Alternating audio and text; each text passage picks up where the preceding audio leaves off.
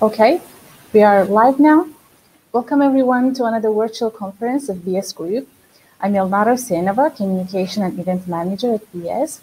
I will be moderating today environmental module of the conference, vessel optimization compliance, with the fantastic lineup of the speakers.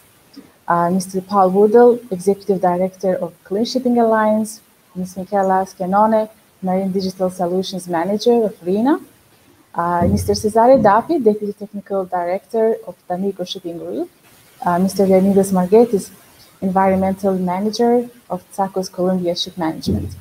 So, without doubt, the collaboration between modernity and maritime will be a source of the advancement of the world economy. In order to comply with the regulations and requirements of the industry, the performance optimization is requisite.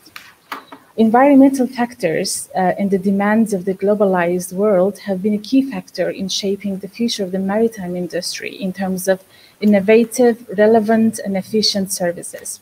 Technical and operational measures can improve performance, and the implementation of the modern technology to the vessels leads to the significant contribution and benefit for the sector members. In this online conference, we will discuss the yield of possible measures that could be performed in the maritime industry. Now, before we begin, a few housekeeping items to mention. We will run with the presentations and then go to the live Q&A session after all the presentations are completed, with the aim to conclude at 4:30 p.m. Central European Time. We are very excited to make the event as interactive as possible. So we encourage all of you to be very active. You are able to submit all your questions and comments through the Q&A button that you can find at the right part of your screen. We should have enough time for all your questions, and we ask that you let us know if the question is directed to any particular person. And lastly, the presentation and the recording of the event will be made available for the audience. And to the presentation or any other requests, you are kindly asked to contact us through info@bsgroup.uk email address. So, okay, I believe there is some technical problem with Mr. Woodall. So let's get started with Ms. Michela Schenone. And Ms. Michela Schenone, she's the Marine Digital Solutions Manager of RINA. Michela obtained a master's degree as naval architect and marine engineer from the University of Genoa in 2014. Michela then joined RINA as a part of the Marine Digital and Innovation team dealing with the data analysis, CFD simulations, fleet performance management, and the development of other promising software solutions like electronic logbooks. Michela also focused on new environmental regulations, being RINA's scheme leader for the EU MRV regulation, as well as the person in charge for the new IMO DCS regulation for the years 2018 and 2019.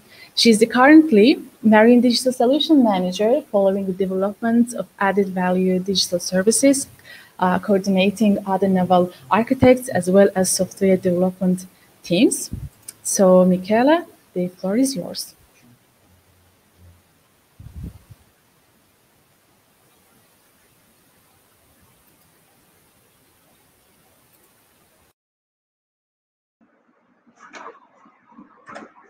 Okay. Hello, everybody. So today I'm gonna introduce the new electronic logbooks. So nowadays, the marine market has been facing major changes due to three main objectives that are actually permeating the plans and the decisions of all the actors. So we have resilience, for example, having the opportunity to continue the activities remotely. The optimization, so going paperless and having automated tasks. And the sustainability, of course. So, for example, environmental compliance. All these three pillars are part of the digital transformation. And in this schema, the electronic record books are actually supporting a broader goal for more effective and sustainable ship operations. So going paperless has been pushed by IMO with the recognition of the electronic format of the paper logbooks. And actually, it's considered an important achievement in order to be more environmental friendly, go paperless, and actually have benefits for the retention of the records by the companies, the crew, and the officers. So the regulatory framework has been, the entry into force has been on 1st October of 2020 with MIPC 314/74, where actually the amendments to MARPOL introduced the concept of the electronic logbooks. For this reason, the new administrations shall recognize the possibility to use electronic books in lieu of the hard copy ones. Of course, it's not only about the introduction of a new way of reporting, but IMO has also given some guidelines to be followed in order to develop tools which are reliable and effective. So we have MIPC 312/74 with the official guidelines on record books, which actually foresee also the check of how the system is installed on board and declaration to be carried on board those ships which are using the electronic logbooks instead of the paper ones. This declaration can be prepared by a flag administration or when delegated by NRO. Not all the flag administration are ready at the moment. We are not ready yet. Many of them were actually ahead on MARPOL, so already recognizing electronic logbooks previous of the MARPOL official recognition. But anyhow, all of them are finalizing the processes of the approval. The tool that we actually have developed has been recognized at the moment by more than 20 flag administrations. We are in touch with all the flags, and we are also doing some pilot cases in order to demonstrate the validity and the effectiveness of the tool. So let's see the benefits that a tool like this has on board and on shore.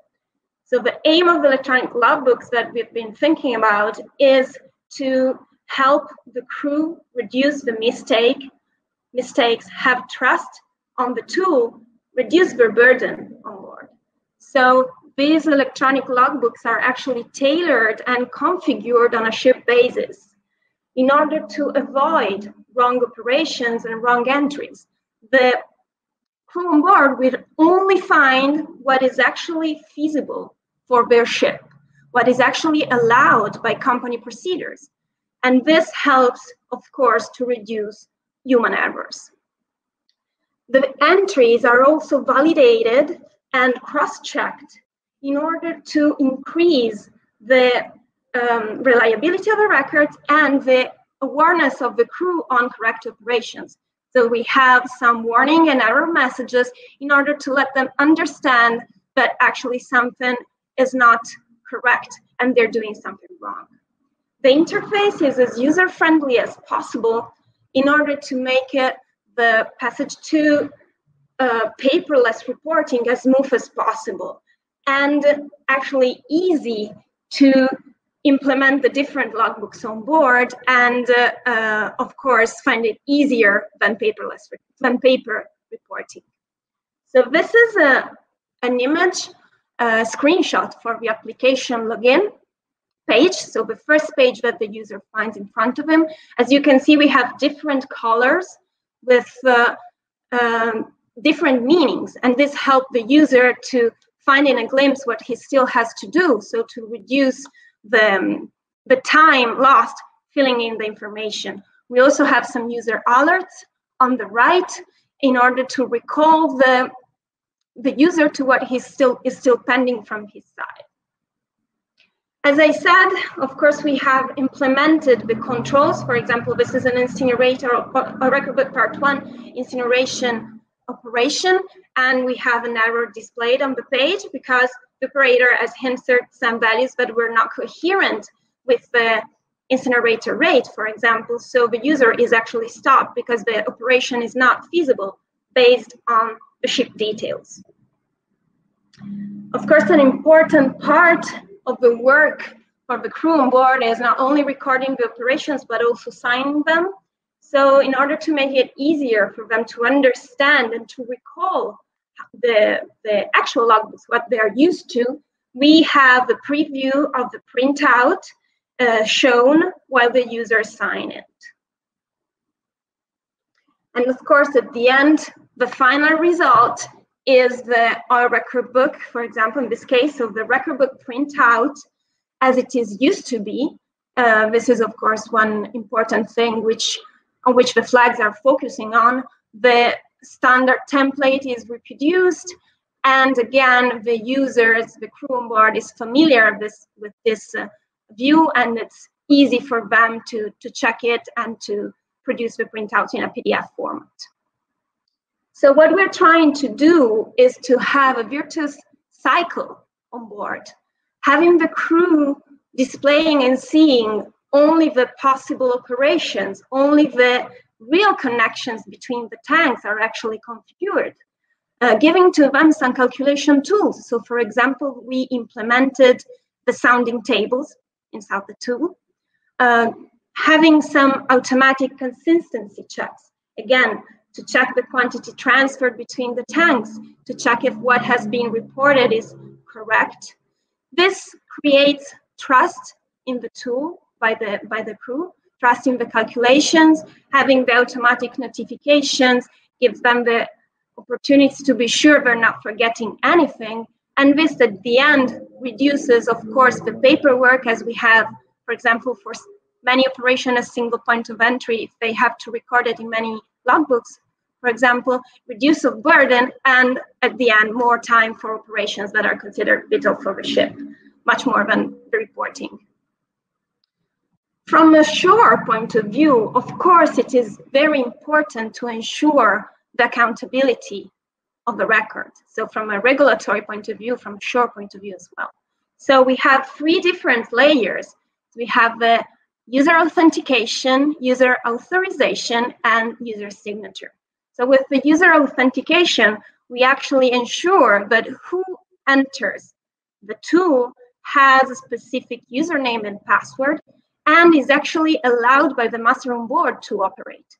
So we avoid unwanted connections. And at the end, it's again the responsibility of the master to control who's operating in the logbook. On the user authorization side, we have an easy control of what a user can do inside the tool. So we can decide that a user can sign certain logbooks and other logbooks, and he cannot work on other logbooks. He can, for example, work on the daily soundings, but not record operations and so on. And again, it's also easy to configure some accesses in read-only mode in order to give it to per se controls or to flag administrations in case of need.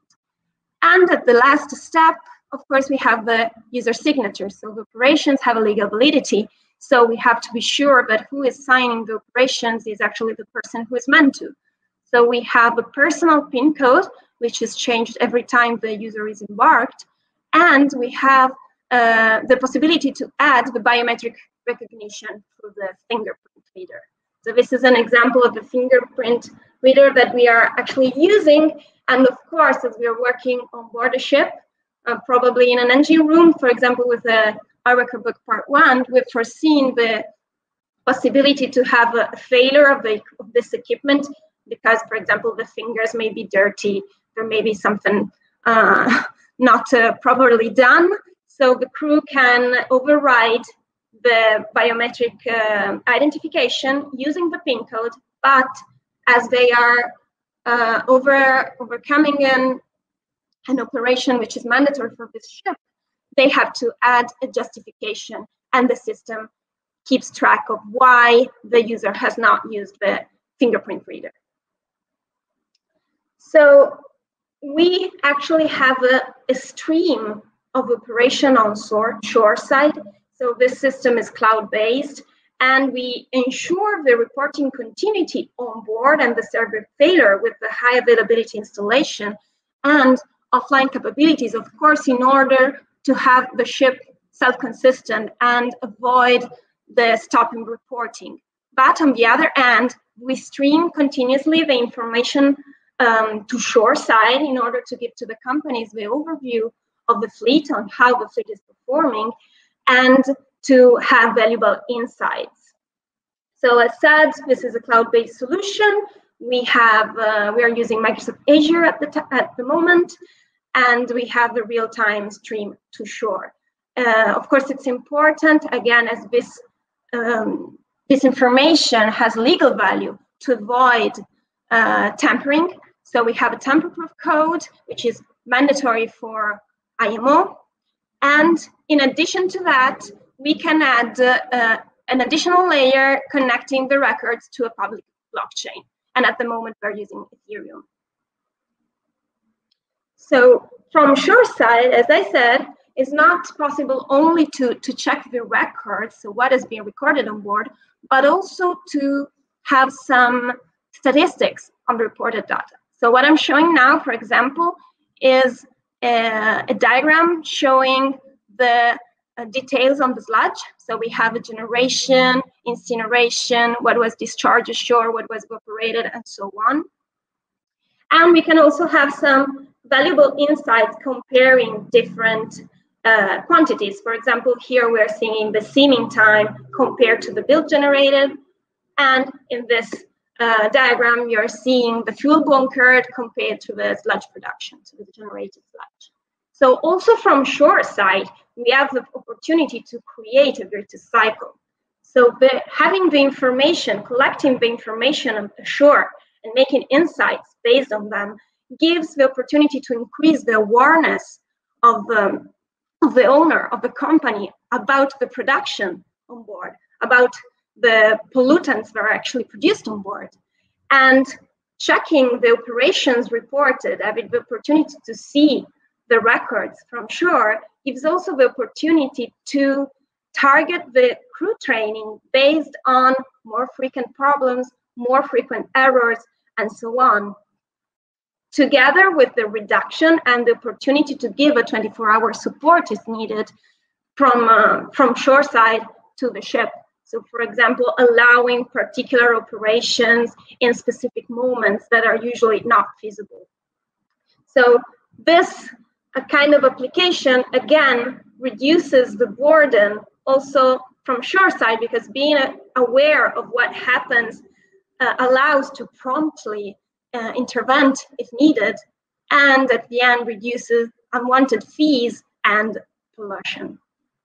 So I hope you enjoyed it. Thank you for your attention, and I hope I've given you an idea of how the logbooks are in our mind.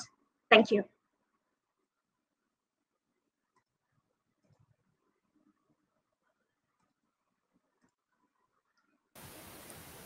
Michela, thank you very much for that interesting presentation.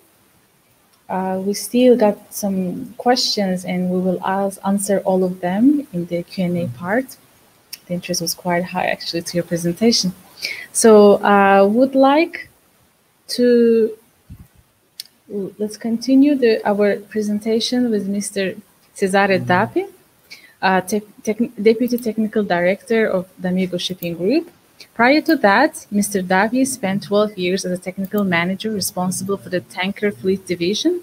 From 2000 to 2002, he was senior consultant at ICM Consulting, where he led several ship management optimization projects, along with 19 years of experience in ship management, maintenance optimization, cost optimization, disaster recovery projects, refit projects, and innovation. Cesare Dapi holds a degree in mechanical engineering from the University of Naples, and he's a member of Intertanko Technical Committee. Mr. Dapi, the floor is yours. Good morning to everybody. First of all, are you able to see my presentation? Yes, we can see it. Okay.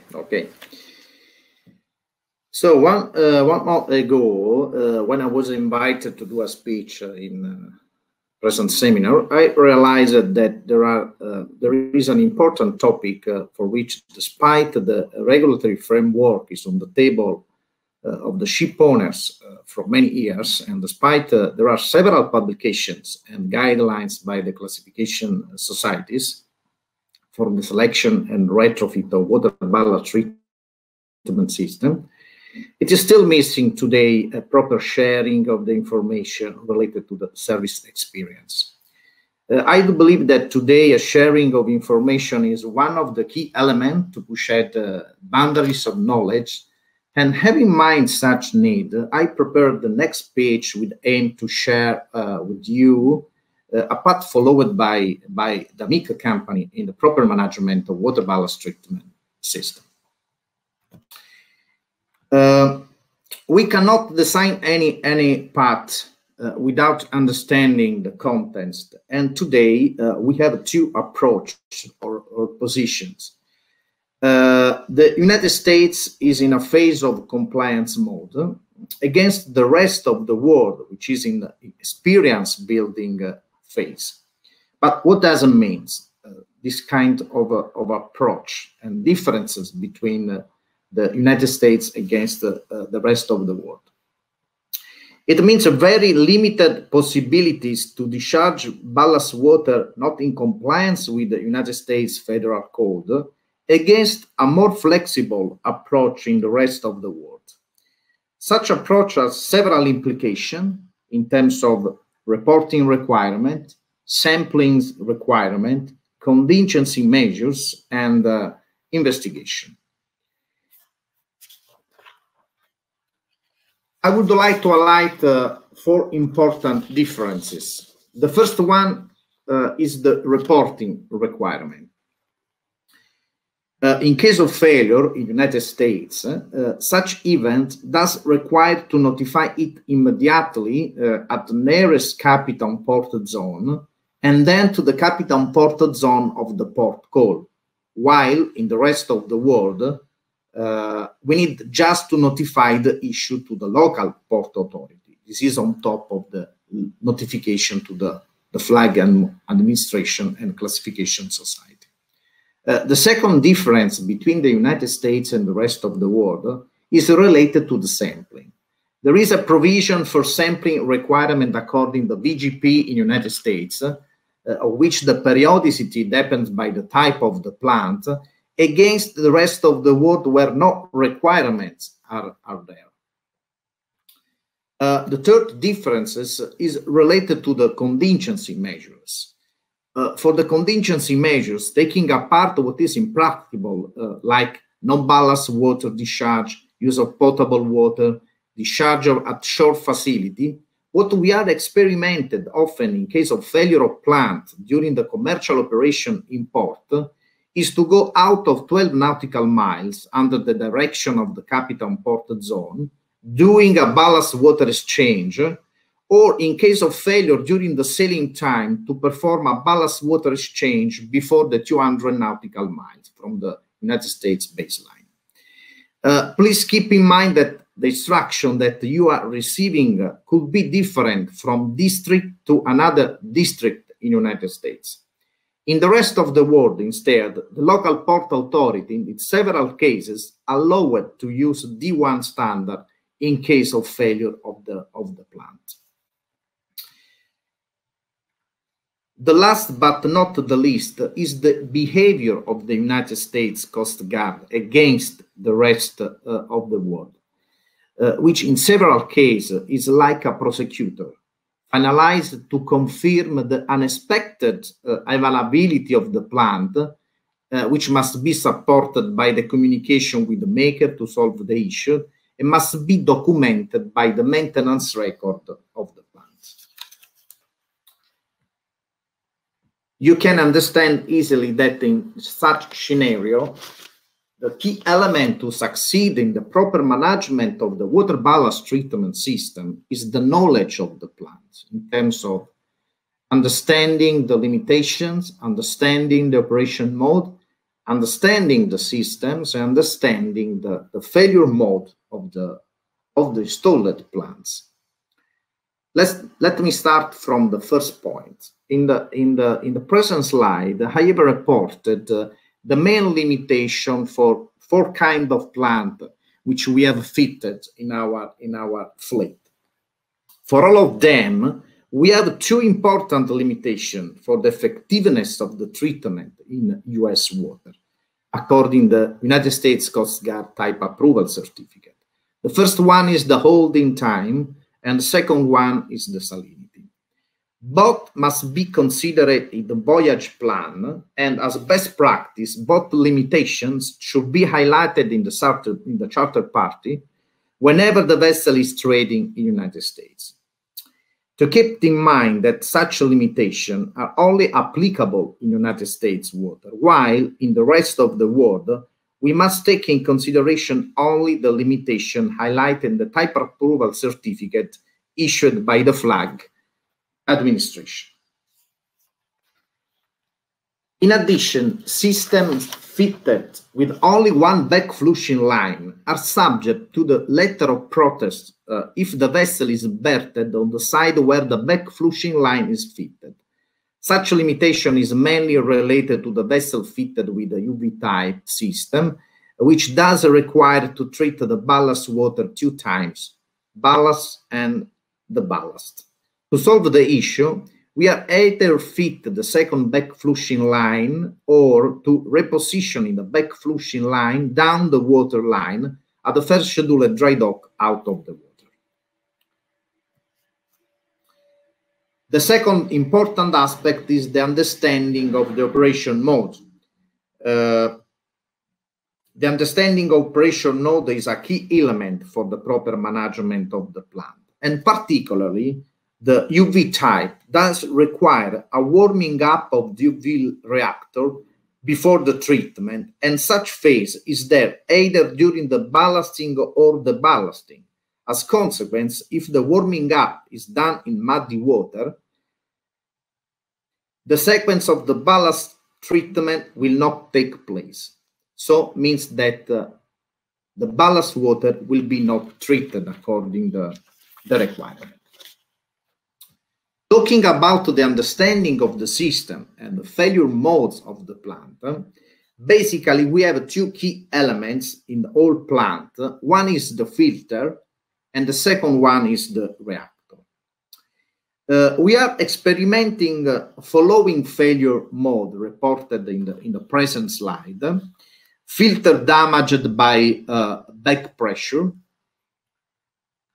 backflashing motor shaft and scanner tips damaged by overload, UV sleeves damaged by foreign objects or wrong tightening, or a combined failure mode. Often we have such kind of combined failure mode, which can start from the wrong timing of the filter inlet and outlet valves, which can lead to the back pressure in the filter, so the filter got damaged, can lead such event to the overload of backflashing motor, and such event can lead to the backflashing motor shaft broken.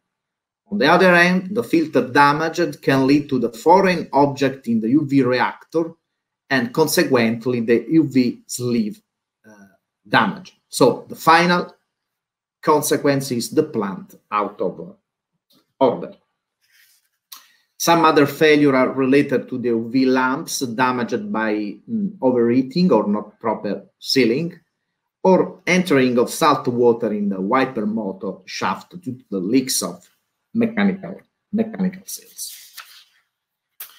As you can understand, the knowledge of the water ballast treatment system and the relative failure modes is of paramount importance in defining the list of critical items to be kept on board, on top of what's suggested by the makers, as well as the full operational status of the sensor protects the plant from failure, allowing to work it within the admissible limits suggested by the maker. As proactive measures, we have implemented the enrollment of the water ballast treatment system under the critical equipment, a specific maintenance plan, a specific list of critical spare parts in order to mitigate the failure of the plant, and the plant performance test according to the VGP requirement, irrespective of the vessel trade. So it means in the worldwide trade of the vessel. Among the full set of best management practice highlighted in the present slide, the most important that we have adopted are related, first of all, to the approval of ballast water management plan for both standard D1 and D2, to have highlighted the ballast water international certificate, both standard D1 and D2, to consider the plant limitation in the voyage plan and in the charter party of the vessel, and a worldwide frame agreement for the water ballast treatment system sampling. Finally, also to have defined a clear reporting requirement and communication flow in the case of most of non-compliance.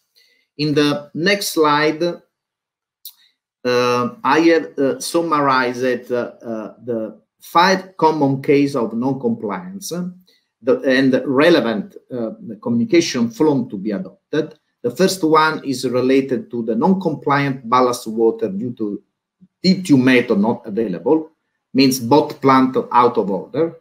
Non-compliant ballast water due to D2 method partially not available, only one plant out of order.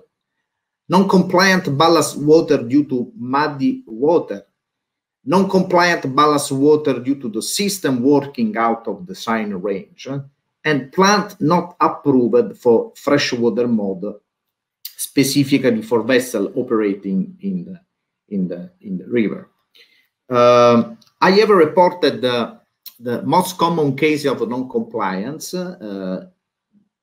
with different flag in different port, and I would like just to highlight two cases highlighted in red. We had some vessel having traded in the United States. The plant at the beginning was not approved for the fresh water. The vessel was in port to do a backloading, and the vessel was stopped to do the operation, and it was directed by the Capitan Port Zone to go out 12 nautical miles to do a ballast water exchange and to take ballast using the ballast water treatment system before proceed with the backloading operation. Then we had another case with both plants not operative for technical reason. The vessel was in port during the ballasting operation. The port was Houston, and again the vessel was stopped by the Capitan Port Zone and directed out of 12 nautical miles to do the ballast water exchange. Here there are another 2 cases very interesting while the vessel in dry dock.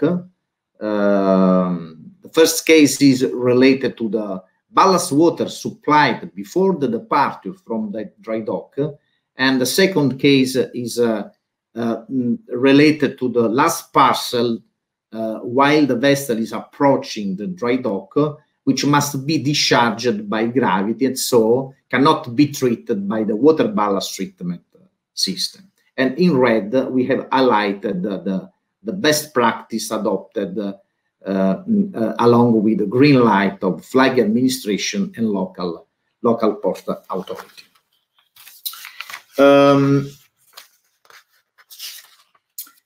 As a last point, I would like to highlight another important aspect, which is the overlapping between the different conventions.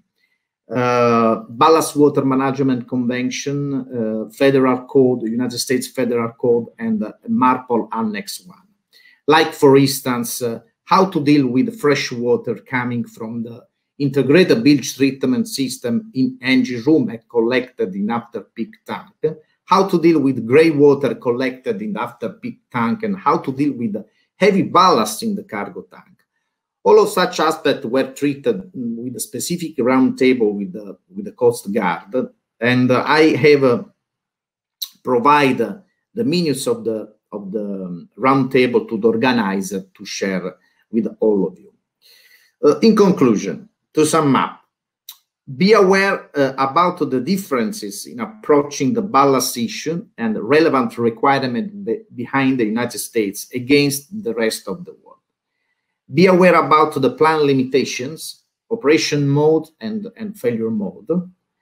Enroll the water ballast treatment system under critical equipment, implementing a specific maintenance plan, critical spare part and sampling program.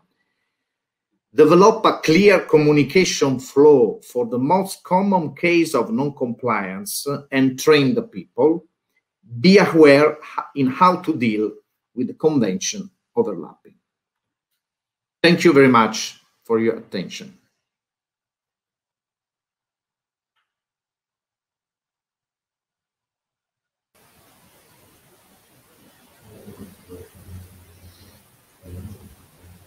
Mr. Dapi, thank you very much for this interesting presentation.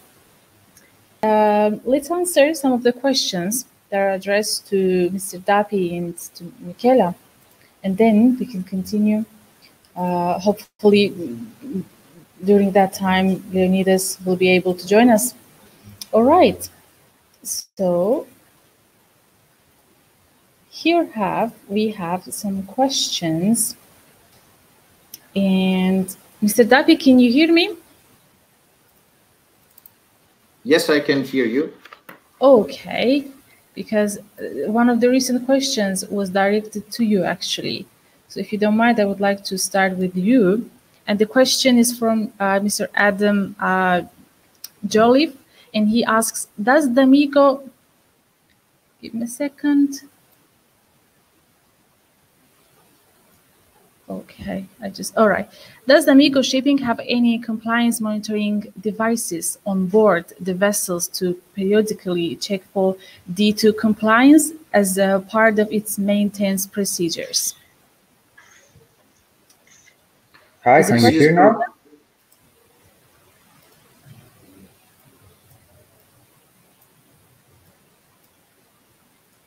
Mr. Dapi, can you hear us? Yes. Is the question related to the monitoring of water ballast treatment system, or generally speaking, a system for the performance monitoring of the vessel? I believe, let's say, the other detail wasn't mentioned, let's say, in the question. So let me repeat the question once again, so maybe it would be much clearer for you. Does the Amico shipping have any compliance monitoring devices on board the vessels to periodically check for D2 compliance as part of its maintenance procedures? Okay, talking about the maintenance procedure of the plant fitted on board, we have implemented from many years a different approach in maintenance strategy against the traditional approach of time-based overall. Okay? In our vessel, we have fitted the system which allows to transfer ashore maintenance data, like the condition maintenance-based strategy, which uses the latest technology for the vibration monitoring, latest technologies in order to do a video inspection, endoscopy inspection for the machinery, thermal imaging for the machinery. All data are transferred ashore, and based on the outcome of the inspection, we are able to see if the maintenance jobs performed on board according to the approved maintenance plan are effective, or in case we need to reduce or make more shorten the time between overall according to data analysis. So the answer is yes. We have implemented a system which allows to do a proactive maintenance approach. All right. Thank you very much for this answer. And Leonidas is back to us. Leonidas, can you hear us? Hello, hi, can you hear me now? Okay, yes. That's great. Thank you. So the floor is Mr. Leonidas Margetis. He's environmental engineer of Tsakos Columbia Shipmanagement. Leonidas has been working for Tsakos Columbia Shipmanagement since 2013 as a marine environmental engineer, responsible for the company's environmental management system and the fleet's environmental compliance. He is an environmental engineer and marine biologist with 2 Masters of Science in Sustainability and Maritime Technology, and the MIMarEST member and the standing member of Intertanko's Environmental Committee. Leonidas, the floor is yours. Hello everybody. First of all, I don't know if you can see my screen. Let's try.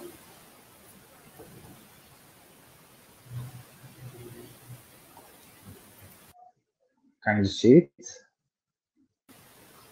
Yes, we can see it. We just ask you to put it in full page mode. Okay. All right, thank you. Okay.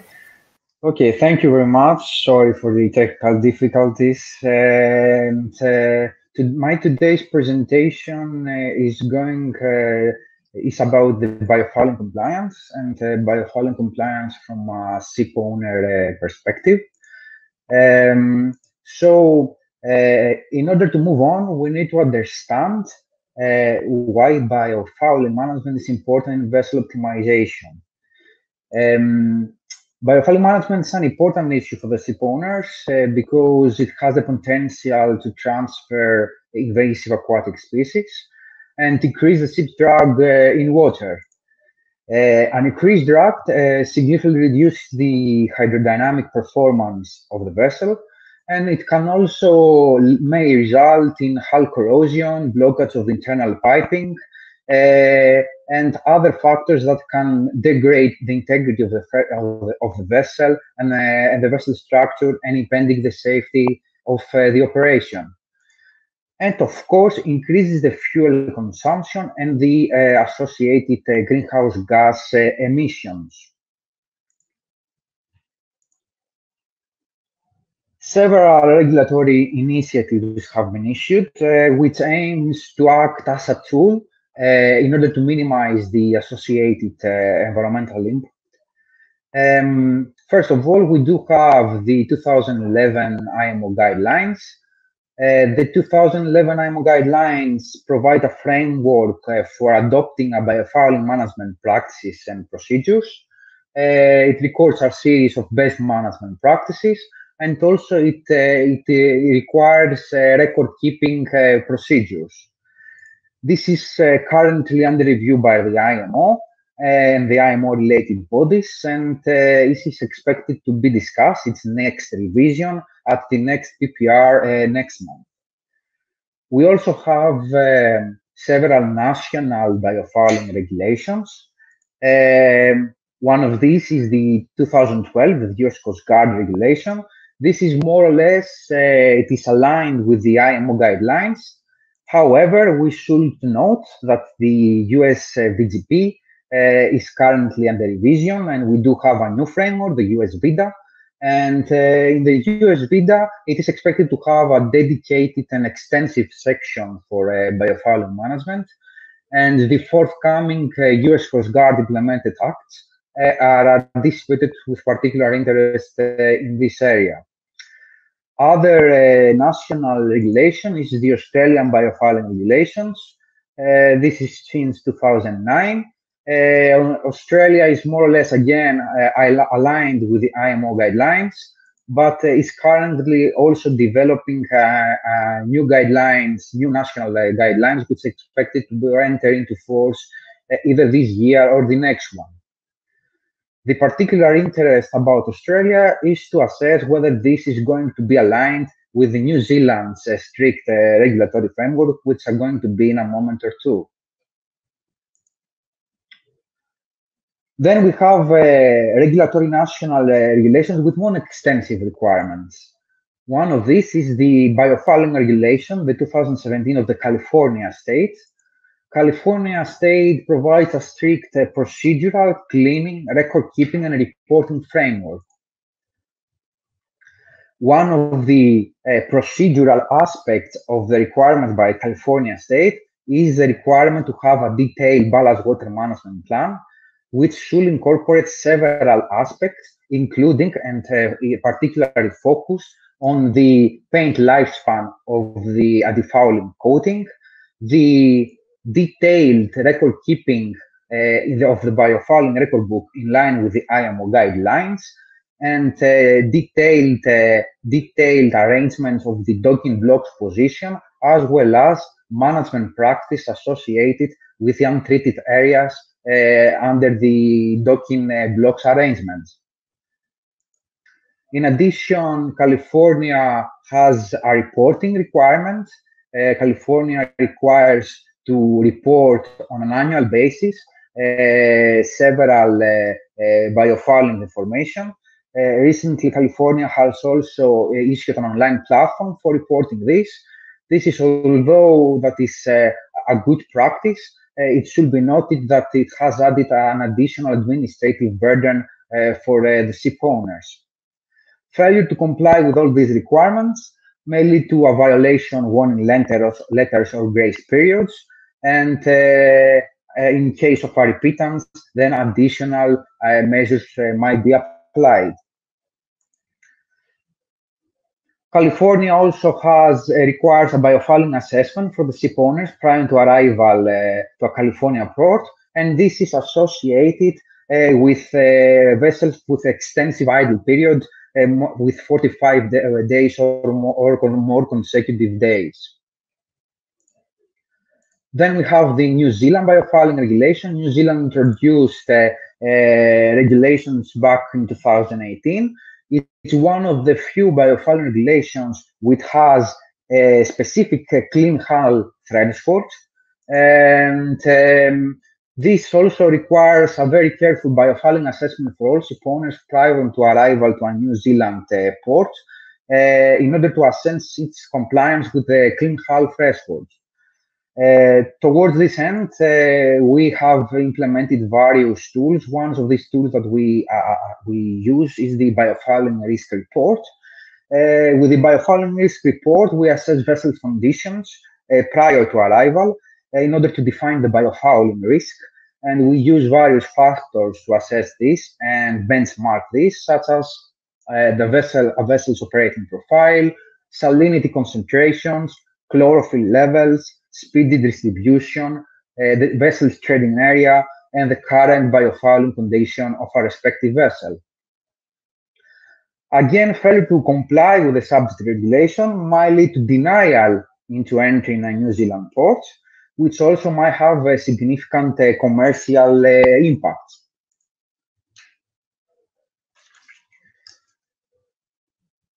What are the key aspects of successful biofouling management? Biofouling management is an element and combination of performance monitoring, quality assessment, and procedural control.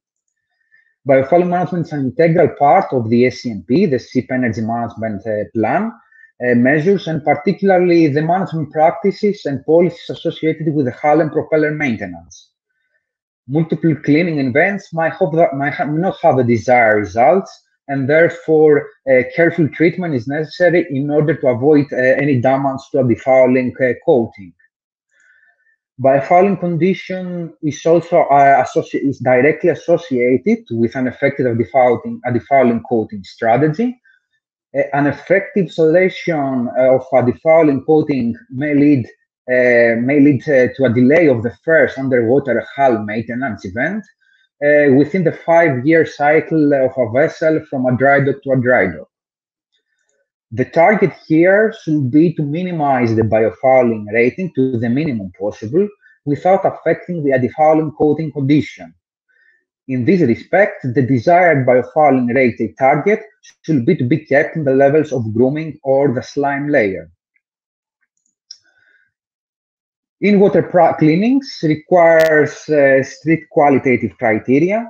These include, but not limited to, several aspects for the diving companies, such as quality certifications, history of the operations, safety and hull cleaning procedures, environmental procedures, equipment description and specification, any vacuum control technologies, any potential paint manufacturer certification, also any related ISO 9001 criteria, and of course experience of the diving personnel that is going to carry out the diving operation. Several guidance documents have been issued regarding defouling management and also in water cleaning. Intertanko, BIMCO, and ISO has also circulated various guidelines, and also other institutes we have seen several guidances. However, all this needs to be harmonized, and we need to take into account a holistic view. And therefore, all these guidances should be brought into attention of the next revision of the biofouling guidelines, with a view of a potential biofouling convention in the future. Bear in mind here that the biofouling, when we speak about biofouling, we speak about transfer of invasive species, which is directly associated also with the Ballast Water Convention. New practice and technology should be considered. Currently, there are two trends on this. There is the autonomous hull cleaning devices, which aims to keep the fouling ratings on the grooming levels. And there is also the in-water capture, which aims to minimize and limit the transferring of invasive species in the local marine ecosystems.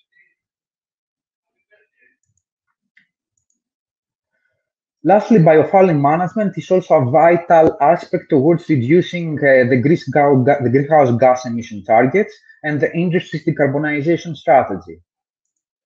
Biofouling management, if we could carry out a detailed fuel risk assessment approach, it is understood that the biofouling management will remain one of the most important operational measures for the reduction of the carbon intensity indicators targets in the forthcoming future. Therefore, its importance, it will remain on the high agenda in order to maintain compliance for the vessels. Biofouling management also contributes towards compliance with the UN Sustainability 13 and 14, the climate action, the life below sea, and this is also important for the companies in respect to their environmental social governance or sustainability reports. And also biodiversity, marine pollution, and emissions management is becoming more and more an important aspect from various stakeholders, such as financial institutions, through the commitment for targets that are considered prerequisites for green financing, or by charterers' requirements through the reporting of data, of emission data, for their estimation of scope 2 and 3 emissions. And this concludes my presentation. I hope you enjoyed it, and I'm happy to answer any related questions later on of the Q&A. Thank you very much.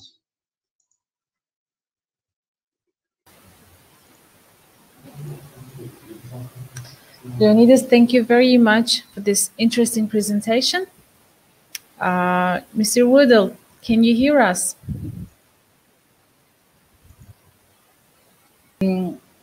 Let us answer some questions that already came, and hopefully during that time it will be possible, to fix that problem. Okay. So everyone can hear me, right? Ms. Michela, Leonidas, Mr. Tapi. Okay, great. So let's get started to answering some of the questions that we already got. Okay. And the first question is directed to Michela, and it says, can the data be added or changed in the electronic logbook at a later date? Okay, so can you hear me? Yes, please. Okay.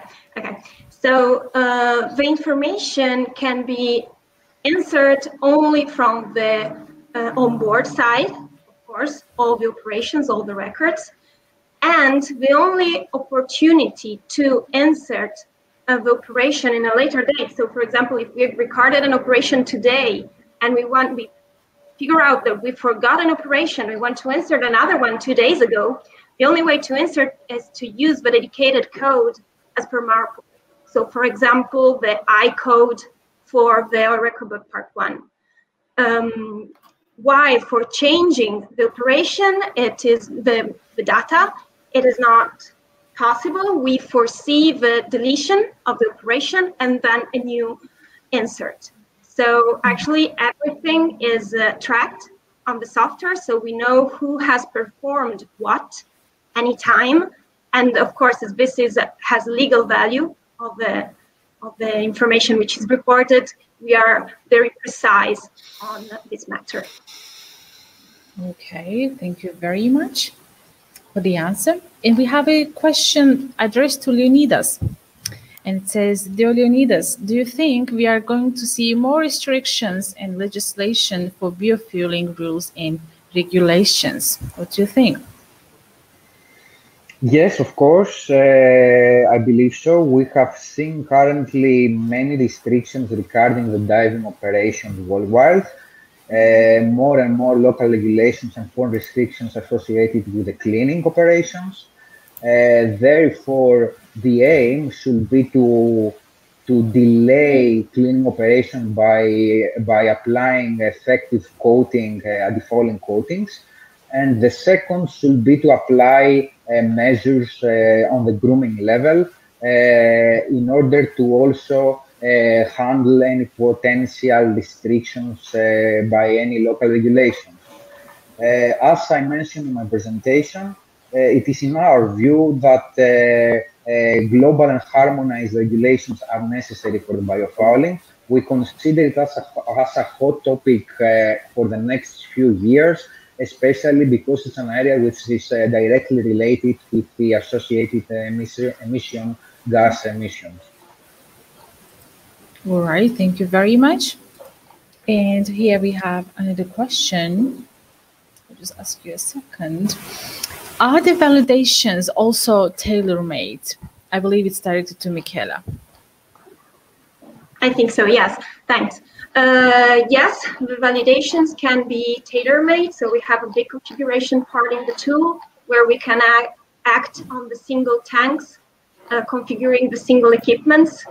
So it's, yes, tailor-made on a ship basis and based on company procedures. All right, thank you very much. And here we have another question. And I just ask you a second. All right.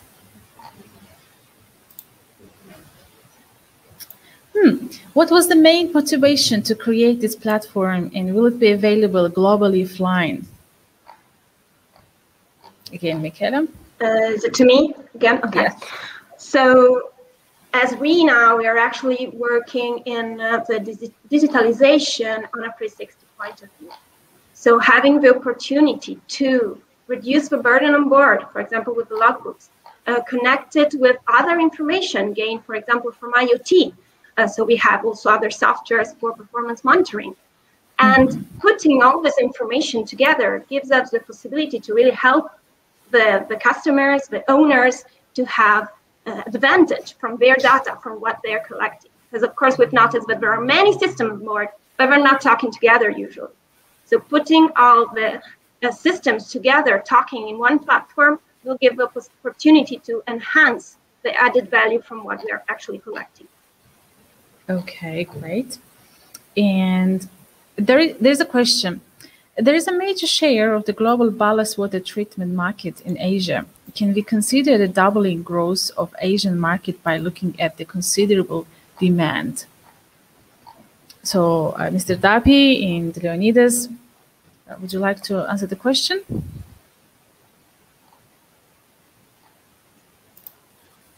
I believe this is more related to Mr. Dapi.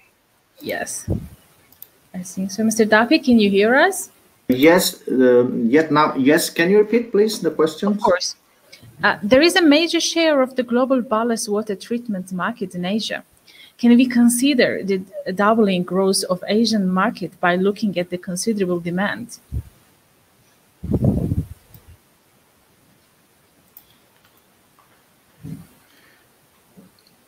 Yes, the answer is for sure yes, because the demand is growing very fast, especially in the area mentioned by the question. So there is no doubt that for sure there will be an increase of demand.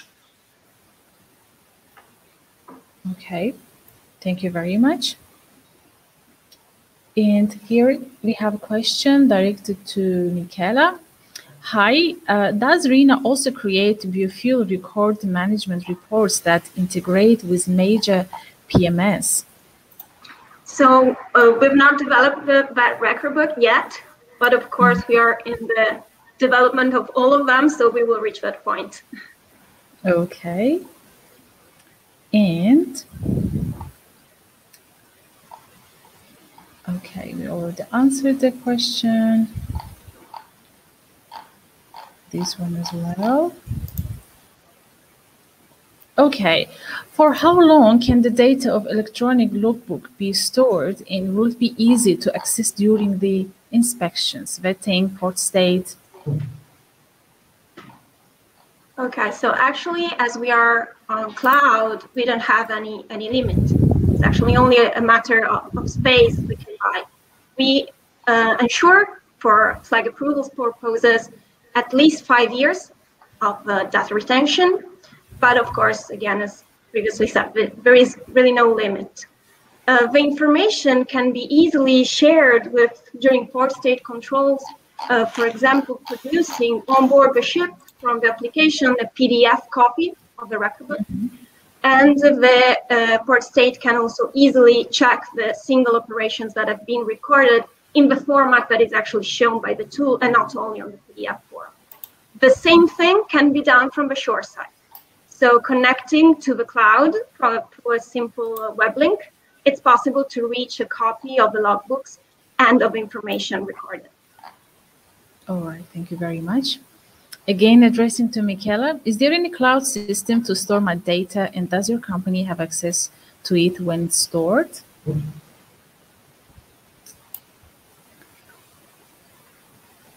As a cloud, at the moment we are using Microsoft Azure. The installation can be using our cloud or on premises of a company, so using the company cloud. RINA does not access the data. We do it only for maintenance purposes, of course, because again, all the data recorded has legal validity. So we don't want to mess up and to create problems with the data. So the responsibility is fully of the company, both on the reporting and on the maintenance, let's say, of the information. We don't check them. All right. And okay. If the data is cloud-based, is there a risk for areas of low and poor quality access to the cloud? For example, stable internet connection is a problem on board in various locations? No, this is not a problem because the ships are self-consistent. So they can act in an offline mode if they don't have connectivity. They can continue the reporting while they are offline. And whenever they have again the connectivity, the information stream will start again and the data will flow to the cloud and then on shore. So we also have an installation on board that keeps the information, of course. All right, thank you very much. And okay, here we have a question. I believe it's to Mr. Dapi. This disparity between USCG and the IMO testing methods, the system have two different operating modes that the operator must choose between before starting a ballast operation, US and IMO. What kind of solution could be offered for this issue?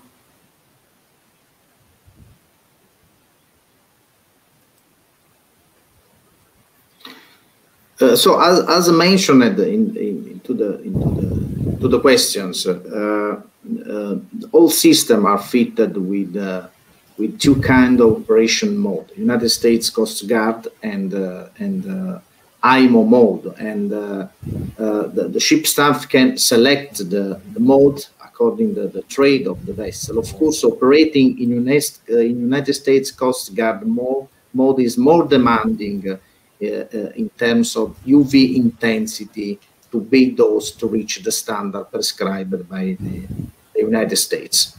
Mm-hmm. Thank you very much. Leonidas? Yes? Do you have any idea about the question, or would you like me to repeat the question once again? Can you please, yes, can you please repeat it? This disparity between USCG and the IMO testing methods. These systems have two different operating modes that the operator must choose between before starting a ballast operation, US and IMO. What kind of solution could be offered for this issue? Okay, yes, I do understand that there is this dual mode between the two regulations. As far as I know, there is some kind of harmonization of the guidelines which are going to be considered for the next, with the US VIDA. So many of these areas are expected to be harmonized. However, I do consider, I still see that some of the differences in the testing methods are going to be still valid in the forthcoming years. All right, thank you very much. And the question to Ms. Michela, do you offer any integration for your logbook system from bridge equipment? Okay, so not sure if the question is related to the DAC logbook or in general to the logbooks. Anyway, at the moment, we are not interfacing any equipment because it could be an additional problem with flag approval. But we have the technology to do it, and in the next step, we will interface different sensors on board and equipment on board. All right, thank you very much. Here we have another question. Niche areas are acting as hotspots for aquatic invasive species. However, they are more difficult to clean. Since the cleaning of the niche areas won't give the same benefit as whole cleaning, what will be the ship owner's incentive to clean the niche areas as well? I believe this is for me. Yes, that's right.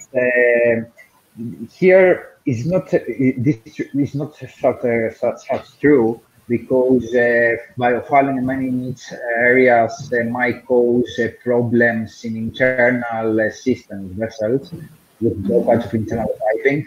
So this might lead to other problems regarding safety operation of the vessel. So it's equally important to have these areas cleaned.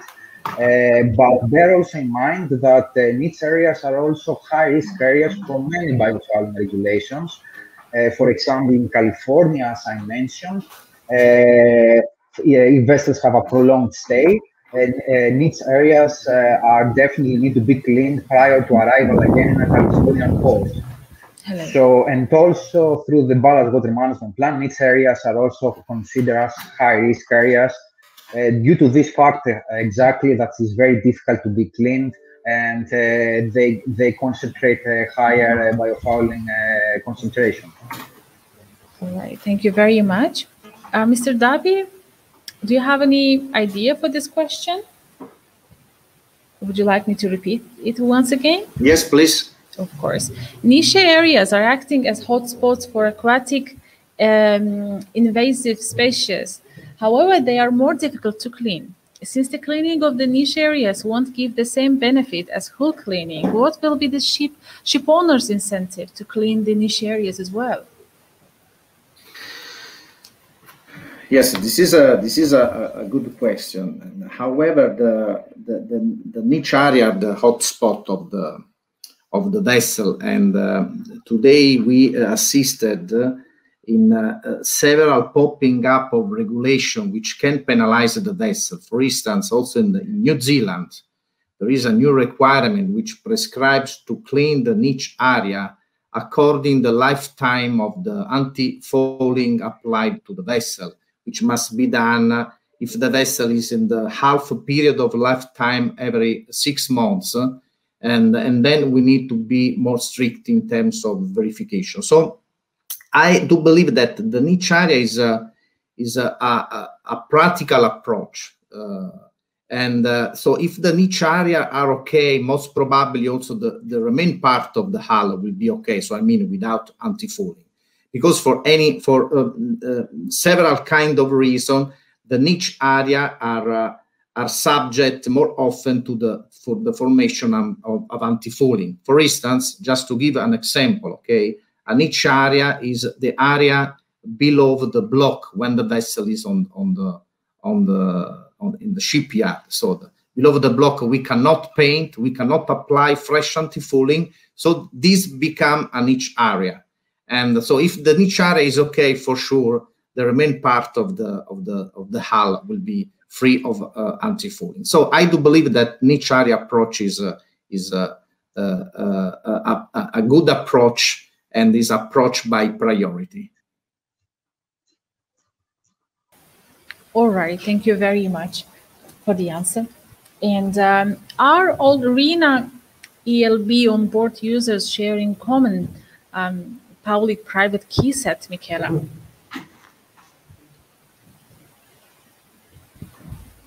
I'm sorry, I don't have an answer for this because it's a more IT-related question.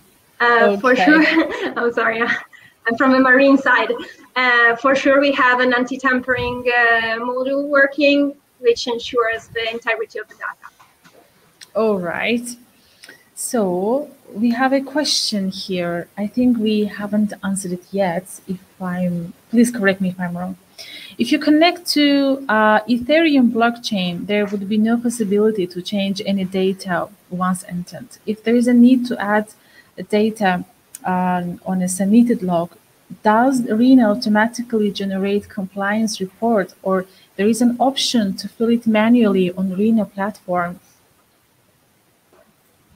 Again, I'm sorry, this is really specific IT question. If needed, I can have more information and answer later on.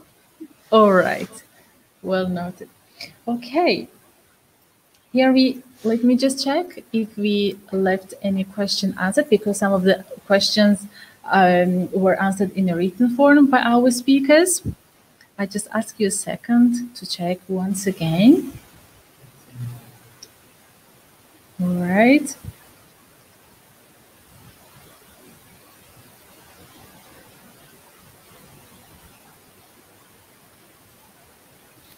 Okay, I believe we answered all the questions. Yes, I see.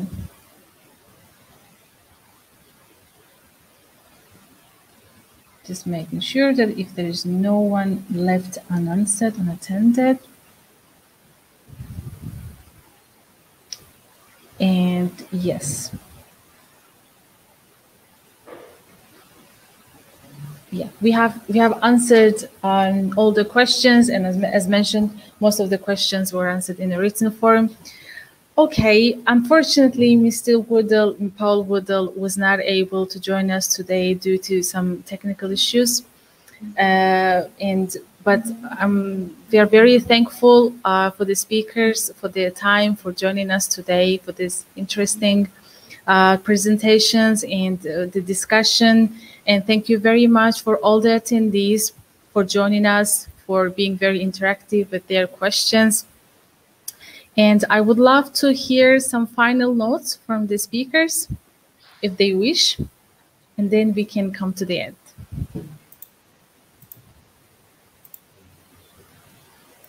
Mr. Davi? No, it was from my side, it was a very interesting section. It was very proactive. We share a lot of experience on different topics, and so it was again very, very interesting. Thank you very much for joining us. Leonidas? Yes, I also agree. It was very broad and diverse topics. When we combined and see all this, we see a general overview of the industry and where it is going.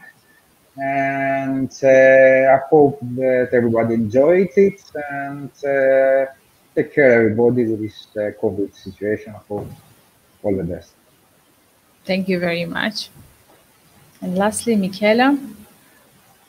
Yeah, as well, I'm very happy to have done this presentation, and it was really interesting to see how the participants were interested in the topics and how many questions they've done. So it's a really glimpse of how the market is working and how this topic are important now. Okay, great. Then thank you very much again for all. And as a final note, tomorrow we will have the second module of the conference, which will be performance monitoring module. And we are looking forward to meeting you all tomorrow for the second module, for the second session of the conference. And for today, that's all from our side. And again, thank you and wish you a great day to all. Bye-bye.